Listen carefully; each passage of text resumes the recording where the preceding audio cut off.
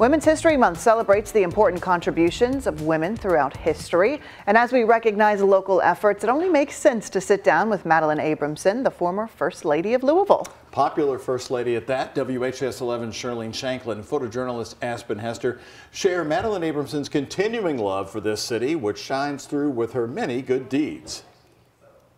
Madeline Abramson's passion has always been public service. You may remember her as the former First Lady. My husband, it will be 35 years this coming June, is former Mayor and Lieutenant Governor Jerry Abramson. Madeline still laughs when you asked who entered the political ring first. Well, actually, Jerry and I joked because I said I was in public service really before he was, because I was the night school student senator at the University of Louisville and was involved in student government. But Jerry had already been elected mayor when we got married in 1989, so I chose him rather than choosing public service, but it was a package deal. Abramson, a Louisville native, she attended Holy Rosary Academy, then going to JCTC for real estate and U of L to get a degree as a paralegal. She took a break to raise her son and continued her education at Bellarmine with a bachelor's in liberal studies. It's very difficult to believe because it seems like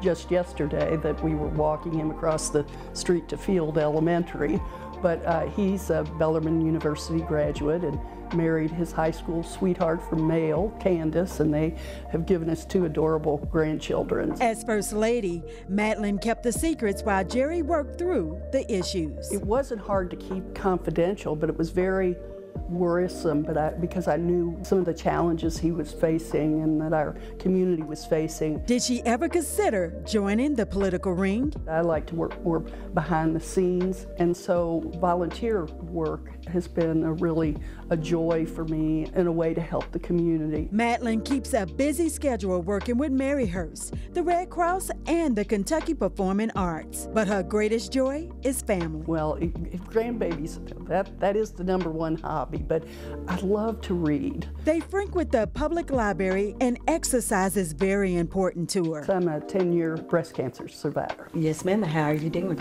I'm doing great, thank you. I'm very, very fortunate to be able to get high-quality treatment right here in my hometown. Madeline lives by a bit of wisdom from her father. He always liked to quote Eldridge Cleaver, who said, "If you're not part of the solution, you're part of the problem." For Moments That Matter with photojournalist Aspen Hester, I'm Shirlene Shanklin for WHAS 11 News, on your side.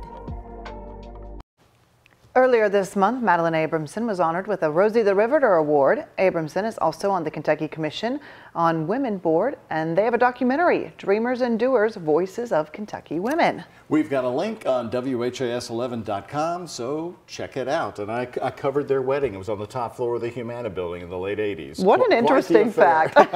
They let us in on a Saturday and talked to everybody in the reception. I loved seeing their little wedding photo behind there, and the interview was very cool. Thanks for